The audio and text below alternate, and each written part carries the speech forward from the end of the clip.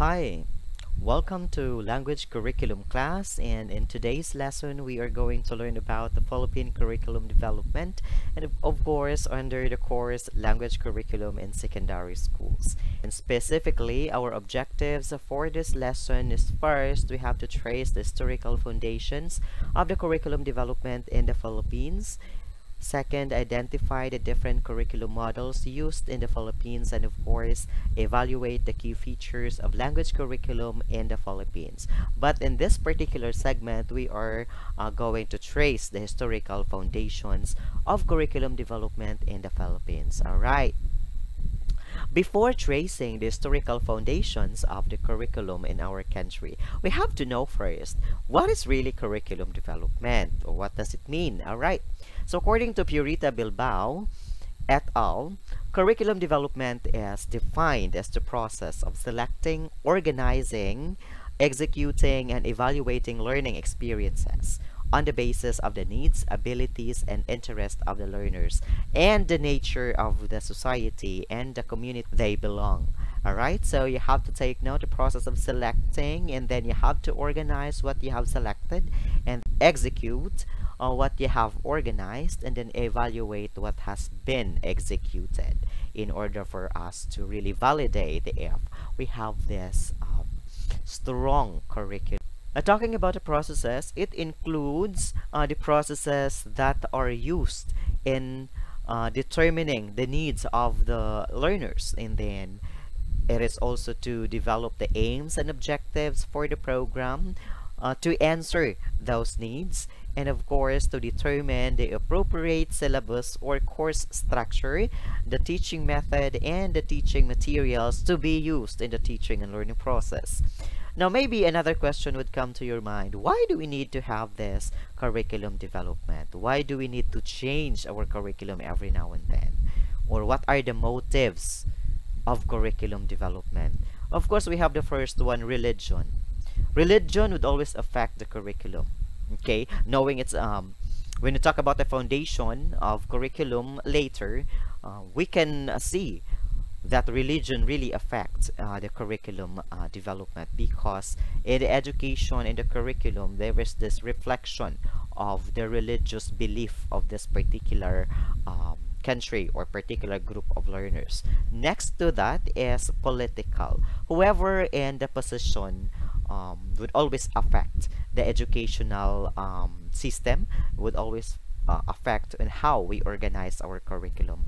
And of course, the third one, we have this utilitarian reasons.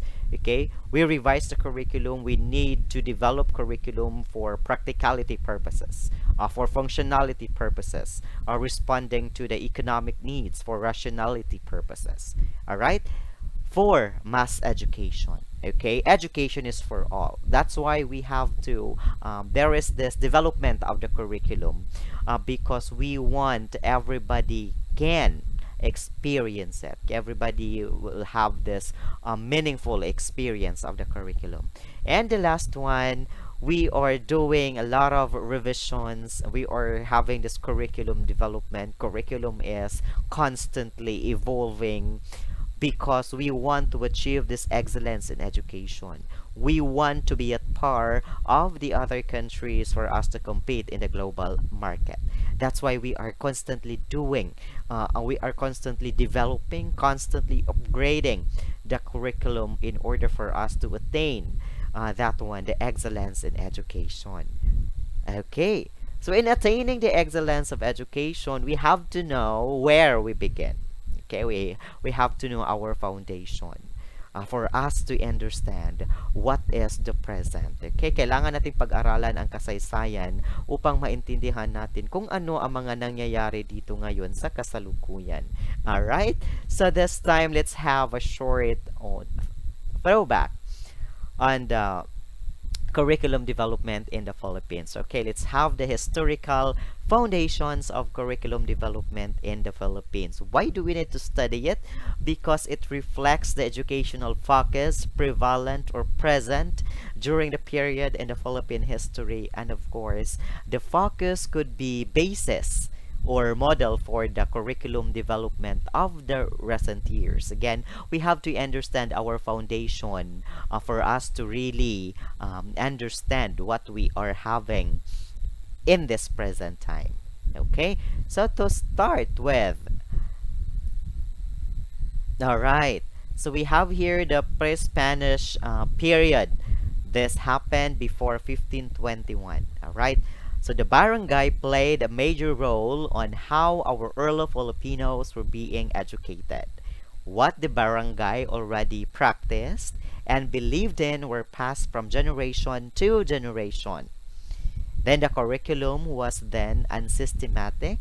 It is unplanned and spontaneous because the aims of education during the time were for survival, for conformity, and for enculturation. The type of education during the time, during the pre-Spanish time, was really informal for practical training, for conformity, and for survival purposes. So they follow the code of Kalansiaw and Maragtas. They believed in Bathala and other Diyos-Diyosan, and then obedience and respect our elders. That's our tatak as pagiging Filipino, being respectful to our elders. The medium of instruction during the time was alibata or baybayin, conducted by the babaylan, or they term it as tribal tutors. So aside from the parents, they had their tutor or tribal tutor called babaylan. So if you have watched Bagani or Amaya, so maybe you can relate to that babaylan and more or less in your history subjects as well. That happened before 1521. We already had our education, but it was not formal, plainly for survival. Okay, and we had also this writing system called alibata or baybayin. From the years 1521 to 1896, or we term that one as Spanish regime in our country, that is for more than 300, to be exact 375 years they were in the country. Okay, so when Spain began to colonize Philippines, the Spanish missionaries played a major role in how our early Filipinos were educated. Religion was the tool Spain wielded to make Philippines its colony. So if you have remembered when you were taking your history classes, we have these 3 Gs in colonizing our country. We have the God, the gold, and then the glory. All right? During this time, the curriculum was then a lot more structured. So we have now this structured curriculum compared to what the Filipinos had before. But the emphasis was on religion rather than the basic skills for survival.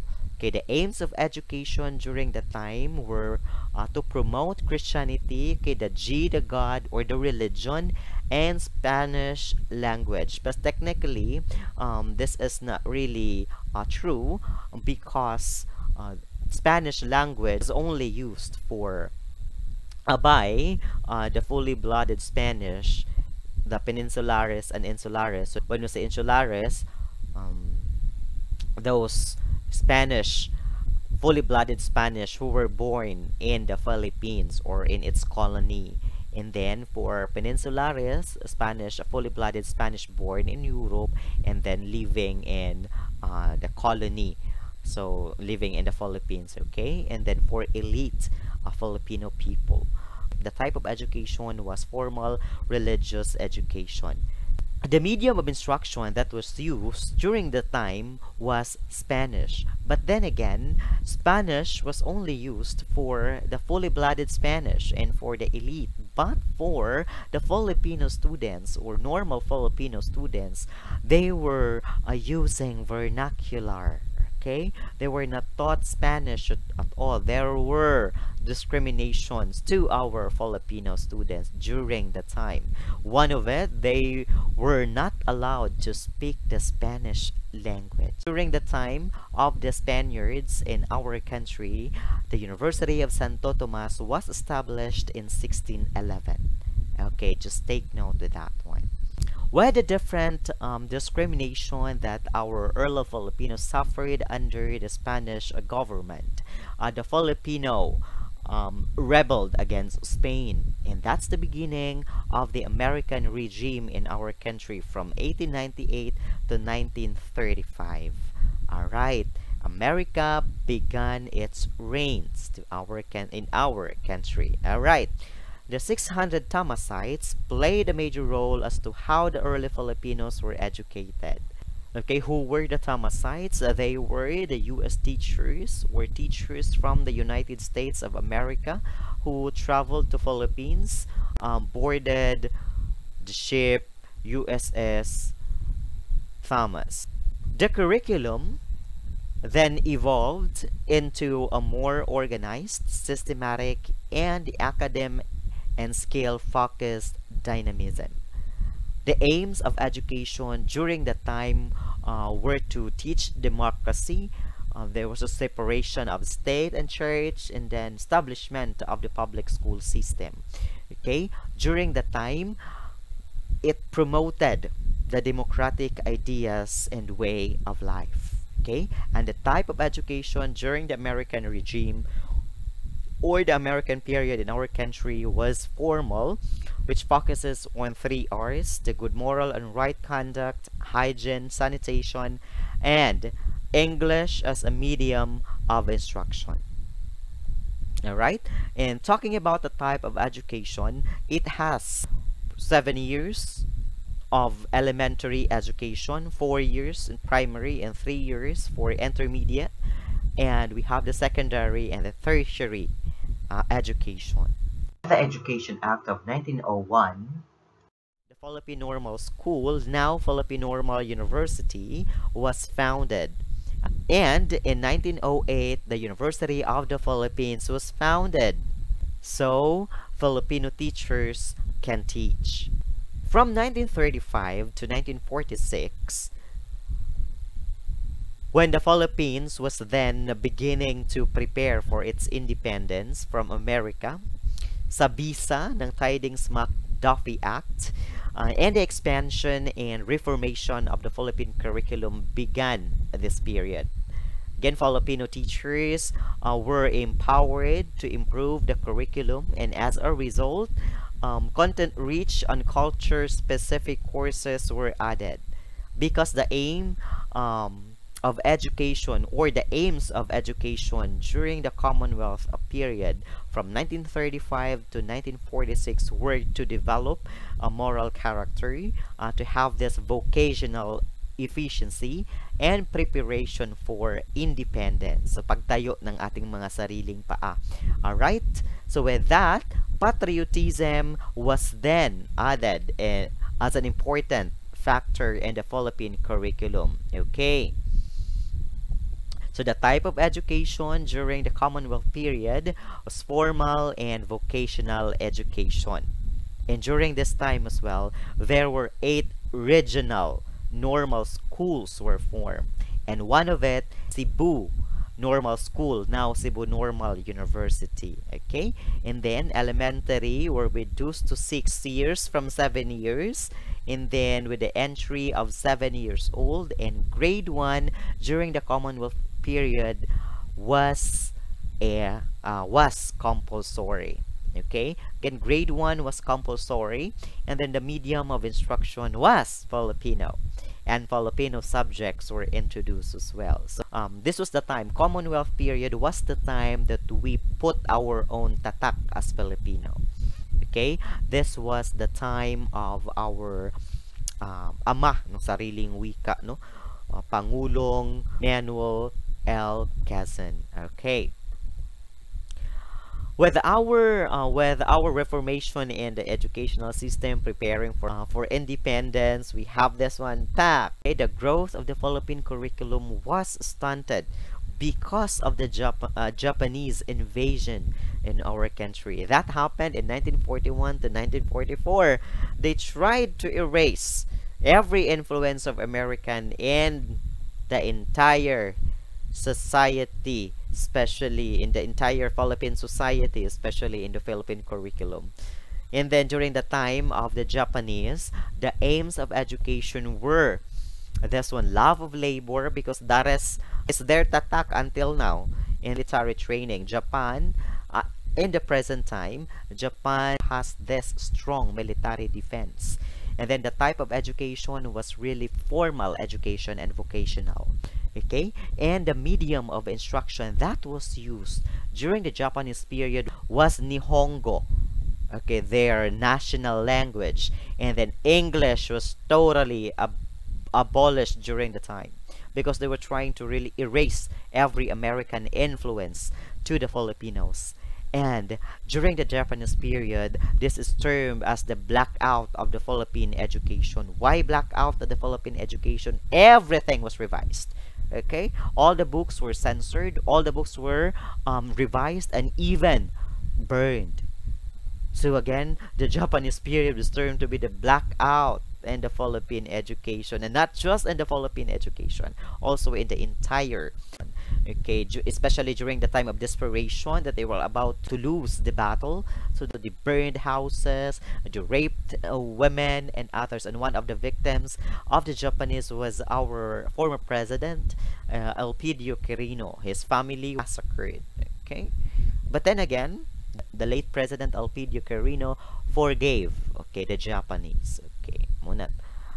And then he's the only Filipino that has a monument in Japan. Okay, so that's a trivia. So after the war, of course, there were destructions. Then after the war, Philippines started to rebuild again, to build, to stand again, to recuperate, and began modernizing, especially in the education. So that's what we term as a liberation period. Okay, during the liberation period, it is from 1944 to 1946, for 2 years. The aims of education were morality, responsibility, helping the community, and cultural heritage. And the type of education was formal and vocational. And this time, the medium of instruction was Filipino language. Okay. To really improve our curriculum, researches were conducted. So during the Philippine Third Republic from 1946 to 1972, research then became more prevalent, and it greatly helped in facilitating the expansion and improvement in the Philippine curriculum. Okay, so the aims of education during the time were about the appreciation of culture, the preservation of cultural heritage, and the use of Filipino books and literature. And of course, we have this one, bilingualism. Type of education, we have formal education and vocational education. The largely traditional curriculum then become more colored, following its progressive methodology and mindset. Okay, so the medium of instruction was Filipino language and other foreign languages, especially English as well, and that includes English language. All right. So from 1972 to the new society, that's basic education curriculum, the aims of education during the time were the love of country, duties of the citizenship, and self-discipline. And the type of education is formal and vocational. So the late President Marcos issued the educational decree of 1972, okay, which greatly added to the development of the Philippine curriculum, and heavily articulated the need to teach again nationalism, patriotism, moral values, and relevant academic courses. The medium of instruction during the time was Filipino and other languages, that includes English, and this time graduate studies were being incorporated in the curriculum. When we say graduate studies, we count the masters, the doctoral studies, the postgraduate studies. Okay, And then we have here the implementation of the flag ceremony or the heraldic code. So as you can see, we are constantly progressing. We are constantly developing or improving the curriculum in order for us to fit in the needs of our society, of the needs in the society and in the global market as well. All right.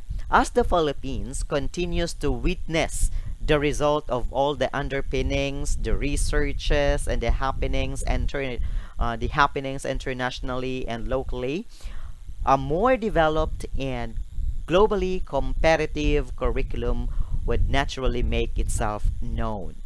That's what we call K plus 12 curriculum, or the K to 12 curriculum, or the Enhanced Basic Education Program from 2012 up to present.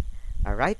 The implementation of the K plus 12 system is the product of the need to compete with the international standards. Okay, going back to the motives of curriculum development. The last one, the excellence in education. So we are now having this K plus 12 program in order for us to compete in the global market, in order for us to be at par with other nationalities and with other people outside Philippines. So that's why we have this K plus 12 program. Now, as you can see, our curriculum started from the very end structured, and we are now having this K plus 12. So you can see the progress. Okay, that is the goal of the curriculum development, to really have this progressive curriculum, productive curriculum, a good curriculum, in order to have this mass education and excellence in education as the result.